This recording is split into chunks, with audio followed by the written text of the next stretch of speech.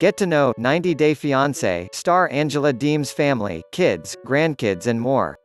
90 Day Fiance, happily ever after star Angela Deem is the matriarch of her brood, which includes 2 daughters and 6 adorable grandchildren.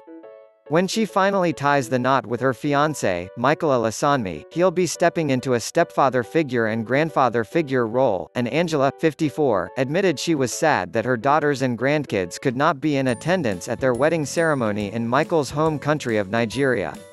The Hazelhurst, Georgia native and Michael, 32, originally planned to apply for the K-1 visa, which allows the foreign fiancé or fiancée of an American citizen to legally enter the United States under the condition that the couple gets legally married within 90 days of the foreigner's arrival.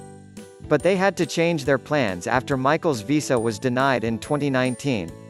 During Season 5 Episode 3, Angela met with her immigration lawyer to discuss the best option. After getting advice, the couple agreed to reapply for the K-1 visa, and if they had not received an interview, the final step in the K-1 visa process before it's either denied or approved by a certain time frame, then they would move forward with Plan B. They quickly learned that the K-1 visa would not work out for them and they agreed to move forward with the spousal visa. But the couple hit another snag in their journey down the aisle. In order for the wedding to be legally recognized in America, the embassy required that a friend or family member from the American spouse's side bear witness to the wedding ceremony in Nigeria. Angela hoped her daughter, Skyla Deem, would serve as their witness, but she declined because she did not approve of her mom marrying a foreign man who is nearly 30 years younger.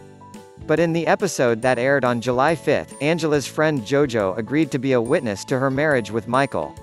The moment was bittersweet for Angela, because while she was happy to be marrying the man of her dreams, she was sad that her mother, daughters and grandchildren would not be able to attend her wedding.